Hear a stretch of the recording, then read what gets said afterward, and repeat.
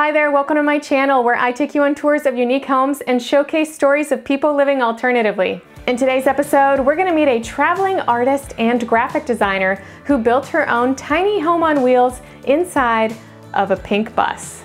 This is the longest I've been in a house in my entire adult life. I'm so happy with this bus. In this tiny tour, Rita's personality really shines, not only through her artwork, but also through this unique home that she's curated herself. And if you like videos like this one, make sure that you subscribe and hit that notification bell so that you know every single time we publish a new episode. But right now, let's dive right in and take a tour of Rita's bus.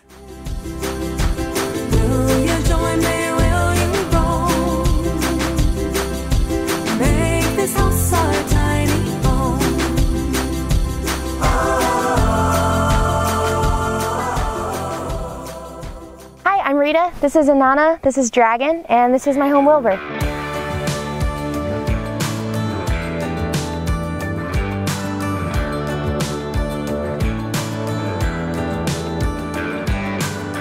Before van life, I was living in an apartment in Dallas. I worked on the engineering floor at a software firm. I thought that it was the type of job I really needed to have so that I could keep climbing the ladder and getting the job that would eventually make me enough money where I was impressed with myself or that my family was impressed with me or something.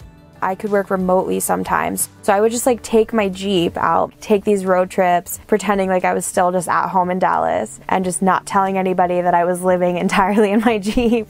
Living out of a two-door Jeep Wrangler with 2 dogs and sleeping in a hammock every night, trying to work at a whole corporate job was probably not really gonna work forever. So I wanted a rig that I could tow my Jeep behind and that I could have a whole desk at. I spent 5 weeks and 2 days building the bus in a parking lot of a Masonic temple. And there's 50 old men that would just come in and out of the parking lot being like, "What are you doing today, Rita?" While I wrenched away on a pink bus. This is the Bible of an engine. This is a Ford Bible. Mine is clearly very well loved and very well used. But I don't think I would have had the confidence to do it if I didn't have this book. And I've learned so much about it that I feel like I could confidently rebuild this bus even better again. Total cost of the bus was just under $9,000. I've been living full-time on the road for almost 3 years now. I'm so happy with this bus.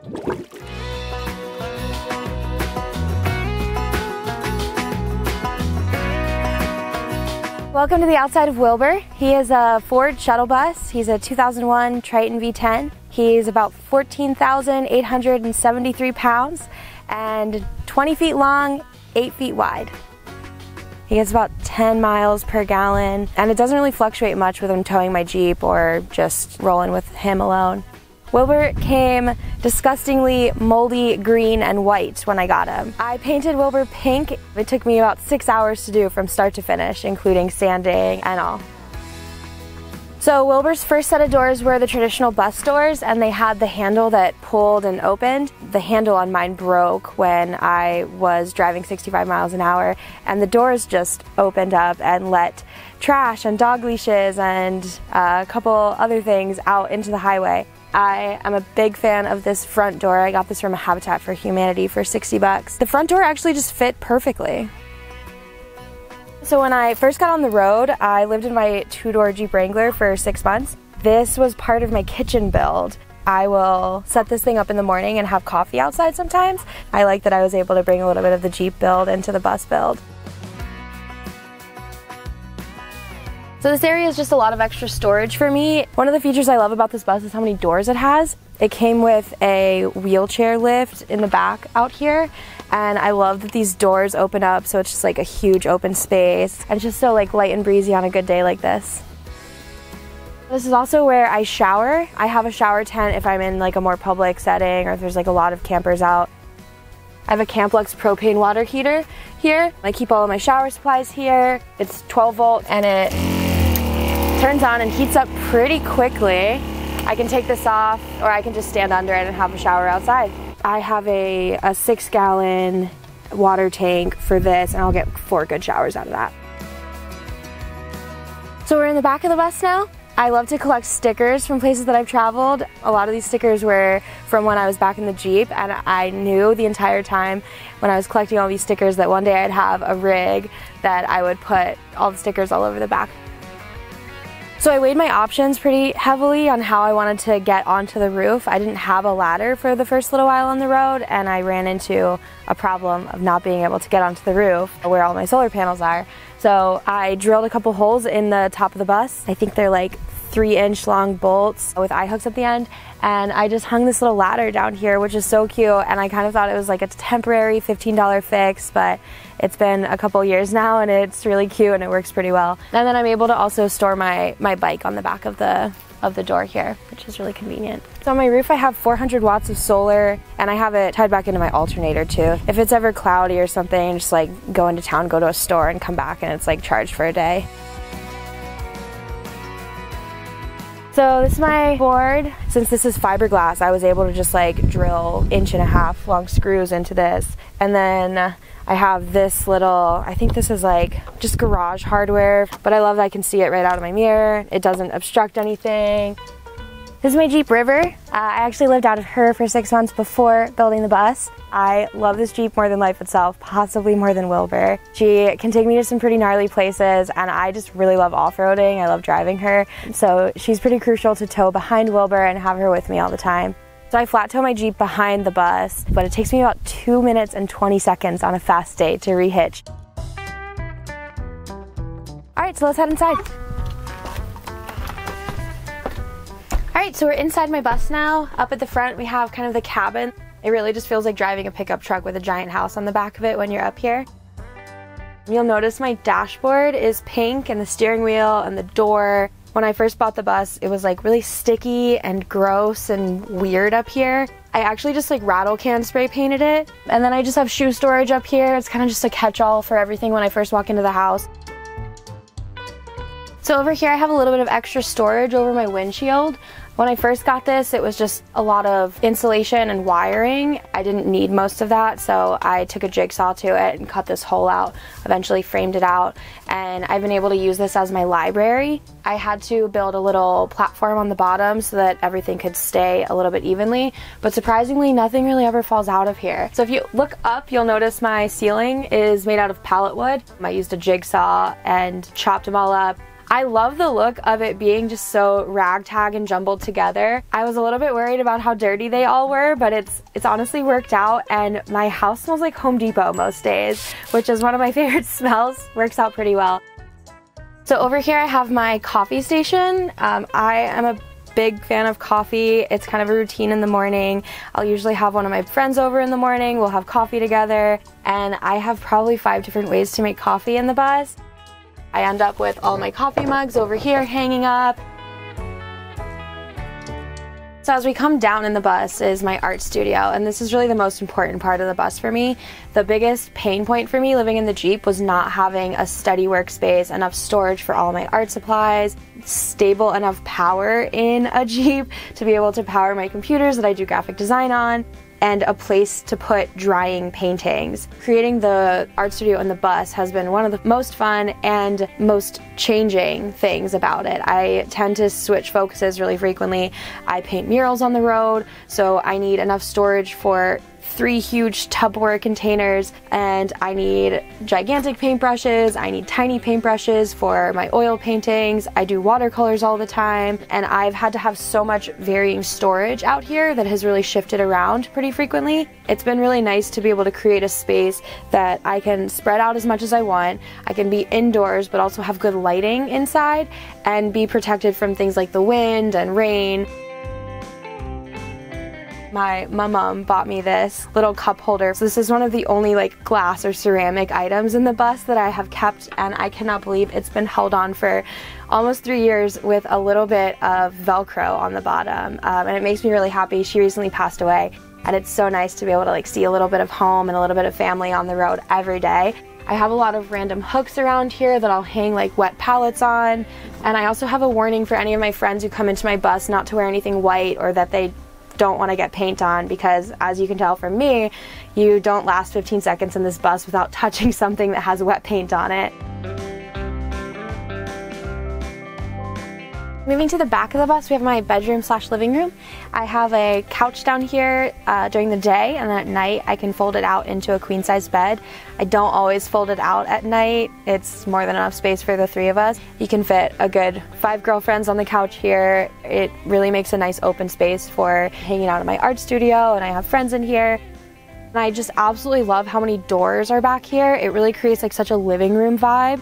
And during the day when it's sunny, I usually park my bus this way facing the sun. So in the morning, I can open my curtains back here and like watch the sunrise through my windows. So I have my AC unit up here, and it's not really common that people who get shuttle buses actually keep them in or ever get any use out of them, but I use mine a lot. My dog is pretty elderly and she can't really handle heat very well, so I'll just turn on my truck for 10 minutes, run this for 2 minutes, the whole place is cooled down, and my dogs are so much more comfortable. They both really love bus life. Inanna would be really happy as long as there's a couch and air conditioning pretty much anywhere she could ever go. And Dragon really loves bus life because he gets so much exercise. I really love having film photographs, so I keep this little Polaroid camera with me, and when I'm in a really special place or with really special friends, I love to take a picture. A few of my favorite ones have made it to the board. I have my parents' house in Virginia, Dragon swimming next to a waterfall in Bend, and Nana on the beach. So I used to work with RPM 3D printing in Virginia Beach, Virginia, and I did wildlife rehabilitation with them. And this was the first animal we ever worked with, was a possum named Jenny. We built a wheelchair for her, so she was allowed to be a disability ambassador in elementary schools. So over here in the middle of the bus, I have my closet. It actually started off as a bathroom, but like a lot of other van lifers who built bathrooms or showers in their rigs, it ends up just being used for storage mostly. There was an entire functioning shower in here. My toilet was in here. I think about a year ago, I converted it back into a closet. And since then, I've converted my toilet into a seating area, and the shower has moved to an outdoor shower. It's pretty nice though, having hanging storage for all of my clothes. I'm not really good at folding clothes, so I love having as much hanging storage as I have here. So coming up to the front of the bus, we have my kitchen. One of my favorite things about my kitchen is how many little tiny spots there are that you can see my art. I built this extra countertop here, so this expands. It's really good for pizza night or extra cooking space when I'm cooking with friends. Almost all of my kitchen cabinet, the actual structure of it, are all pallet wood. I kind of chose a little bit of the stronger pieces. I love having these little hammocks throughout the bus because I can kind of use it as a catch-all and have produce up here that I can see really visually, reminding me like what I need to cook this week, that I should probably eat some fruit. When I was considering what type of sink I wanted and I was working on the build, I took this bucket from my parents' farmhouse and I was just using it kind of as a catch-all and like physically using it as a sink while I was building, and I kind of grew so attached to it. I was like, there's no reason I can't just cut a hole in the bottom of this and use an RV sink drain. So I cut the kitchen counter to fit this. It's really nice. I can take it in and out if I want to do something outside with it. And then my water storage is kind of unusual.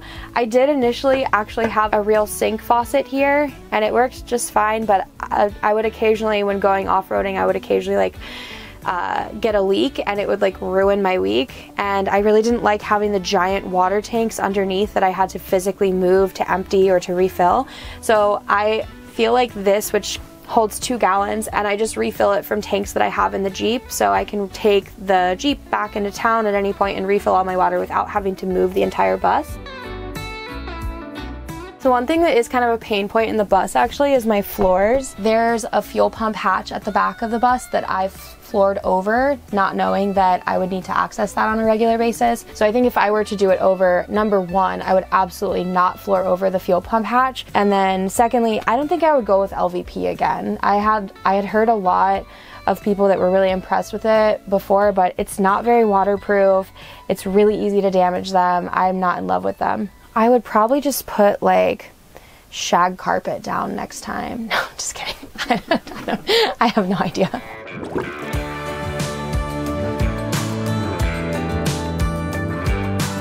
I hope that anybody who watches this walks away feeling like they can do it if this is what they want to do or if they want to try something new. Nothing's really that hard. I don't recommend starting brain surgery tomorrow, but like short of that, you can probably figure out how to do anything that you actually want to learn how to do. This is the longest I've been in a house in my entire adult life. I'm so happy with the bus that I just kind of want to rearrange and like give it a fresh redesign. If this thing absolutely died tomorrow and I couldn't fix it, I would probably just go buy another one off the same lot that I got this one from and start over, do the same exact thing. Thanks for watching this week's video. Please make sure to like, share, and subscribe, and I will see you soon with another tiny or unique home tour.